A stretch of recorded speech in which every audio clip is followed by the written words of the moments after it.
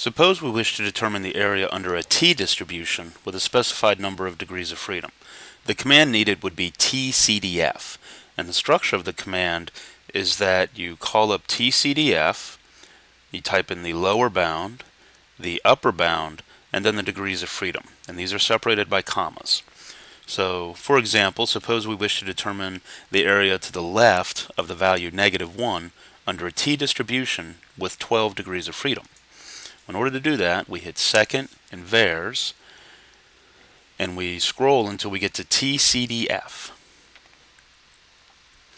We enter in the lower bound, in this case is -1 times 10 to the 99 power, the largest negative number the calculator can store.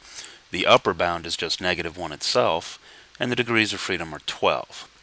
When we type in enter, we get the area to the left of -1 under this particular t-distribution, which is about 17%.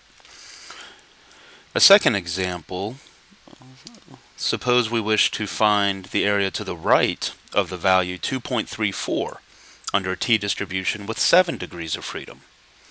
Well, in order to do that, again, we can go under second and vars and scroll until we get to tcdf. This time the lower bound is 2.34, and the upper bound can be considered the largest number the calculator can store, in this case 1e99, and then we type in the degrees of freedom, which is 7.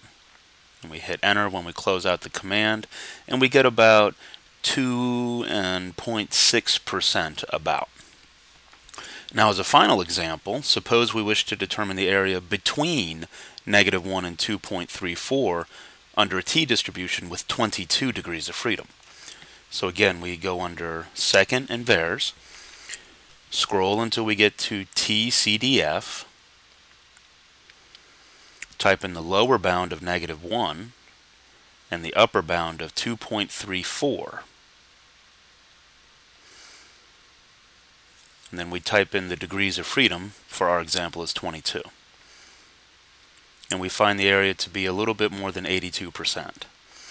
And this is how you can use the tcdf command on the TI-8384 calculators to determine the area under t-distributions.